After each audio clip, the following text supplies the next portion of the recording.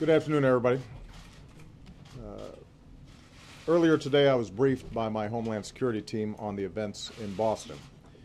We're continuing to monitor and respond to the situation as it unfolds, and I've directed the full resources of the federal government to help state and local authorities protect our people, increase security around the United States as necessary, and investigate what happened. The American people will say a prayer for Boston tonight, and Michelle and I send our deepest thoughts and prayers to the families of the victims in the wake of this senseless loss. We don't yet have all the answers, but we do know that multiple people have been wounded, some gravely, in explosions at the Boston Marathon. I've spoken to FBI Director Mueller and Secretary of Homeland Security Napolitano, and they're mobilizing the appropriate resources to investigate and to respond. I've updated leaders of Congress in both parties, and we reaffirmed that on days like this there are no Republicans or Democrats. We are Americans united in concern for our fellow citizens. I've also spoken with Governor Patrick and Mayor Menino and made it clear that they have every single federal resource necessary to care for the victims and counsel the families. And above all, I made clear to them that all Americans stand with the people of Boston. Boston police, firefighters, and first responders, as well as the National Guard, responded heroically and continue to do so as we speak.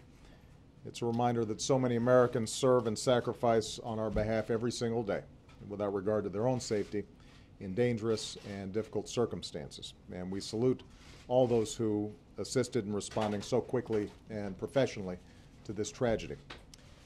We still do not know who did this or why, and people shouldn't jump to conclusions before we have all the facts. But make no mistake, we will get to the bottom of this, and we will find out who did this. We'll find out why they did this. Any responsible individuals, any responsible groups will feel the full weight of justice. Today is a holiday in Massachusetts, Patriots' Day. It's a day that celebrates the free and fiercely independent spirit that this great American city of Boston has reflected from the earliest days of our nation.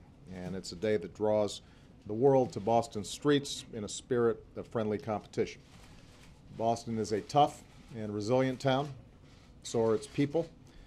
I'm supremely confident that Bostonians will pull together, take care of each other, and move forward as one proud city, and as they do, the American people will be with them every single step of the way. You should anticipate that as we get more information, our teams will provide you briefings. We're still in the investigation stage at this point, but I just want to reiterate, we will find out who did this, and we will hold them accountable. Thank you very much.